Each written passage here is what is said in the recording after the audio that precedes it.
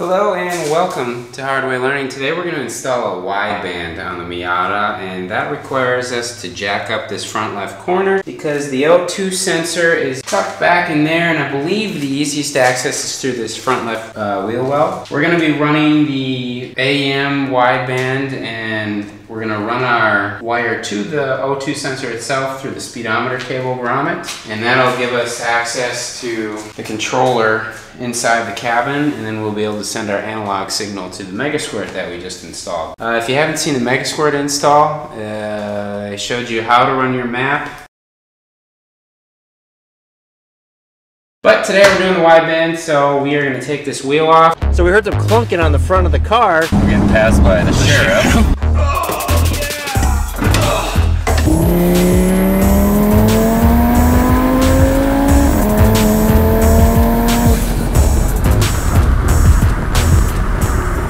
Alright, so this may be cheating a little bit because I already had the O2 off from the transmission install, so this popped off really easy. But I've got my O2 sensor adapter there, and then a universal on the end of that, and just popped it down. Cracked her loose. Now we'll unplug it from the top.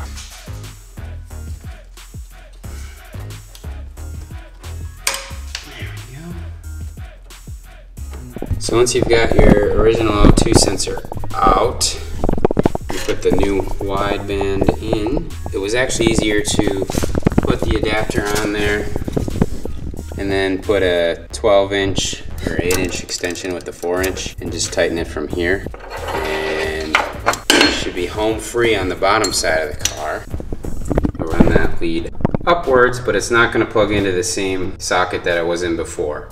So now that we got our O2 sensor tightened into the manifold, we are going to pop the speedometer cable shroud off and pull this guy out a little bit. We're going to use that grommet to run our wideband sensor line from.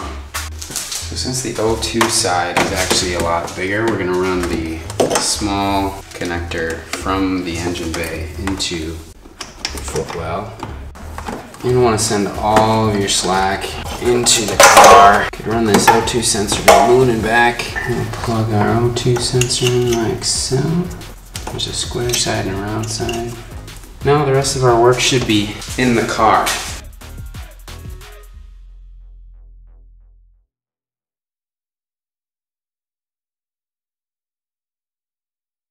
So what I did was take my radio out and take the aftermarket little cubby here, remove that. I will eventually make a little plate here so that this is more secure than just wedged, but we are going to wire in this wideband right here. So we're going to run this guy here, and we're also going to, so that's to the actual O2 sensor in the engine bay, and then we are going to wire power to the controller and the analog to the Megasquirt. So in order to do that, the analog 5-volt signal comes across the white and the brown, and I'm going to be running the power to the buzzer 12-volt switched. So I'm going to need the analog signal to break out, and I'm going to send it along the transmission tunnel over to the Megasquirt. So I'm going to pull those analog wires out here so that I can break out right by the radio. So that's the white here, 9 and 10, pin 9 and 10. There's also this white. That's actually a white and a black, and that is not what we want. So you want to hold the wire straight so that there's a little less resistance in pulling this lead through.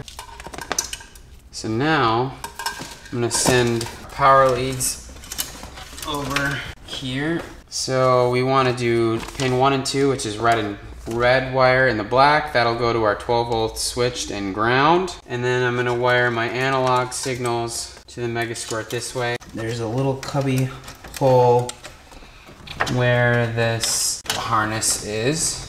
It's really important that you wire this analog harness with the power and ground directly to the Megasquirt, because if the reference or ground is not the same between the Megasquirt and the controller, you're going to have a voltage offset, and that is going to mess up what the Megasquirt sees as your AFRs and cause it to make corrections, make the wrong corrections basically. So we've got our analog signal running to the Megasquirt, and we will go wire in our power.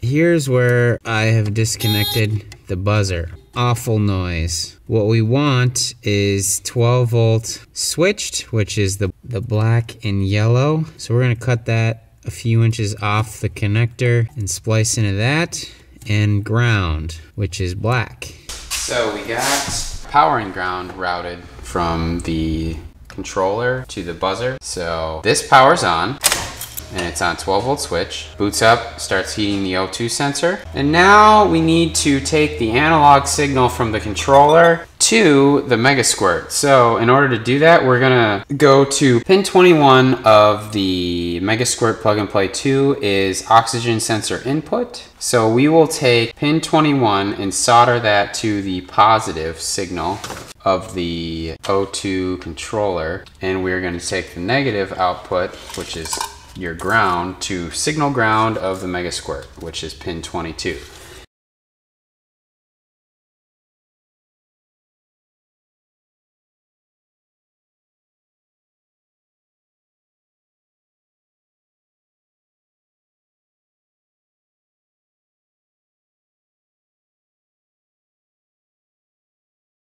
The final piece of the Megasquirt puzzle is deleting your MAF and installing an intake air temperature sensor. The Megasquirt operates off of a MAP sensor, which is measuring the pressure in the intake manifold, but in order to get the full picture of how much air is flowing into the engine, it needs temperature. I basically kept my original MAP as the connection point because I wanted to run the car naturally aspirated before we boost it. And so I used a die grinder to basically hollow out the MAP so that it's no longer restricting our airflow into the engine. So picked up a few horse ponies from there. You basically can use the original MAF wiring harness for the intake air temperature sensor. It is pins 3 and 4. Polarity doesn't matter. Once you've got your MAP line run, which we showed in a previous video, your wideband installed and connected to the Megasquirt, and this connected, you are ready to load your base tune and set up all of these so that the Megasquirt is interpreting the inputs correctly. So we'll show you that in the next video, and happy boosting.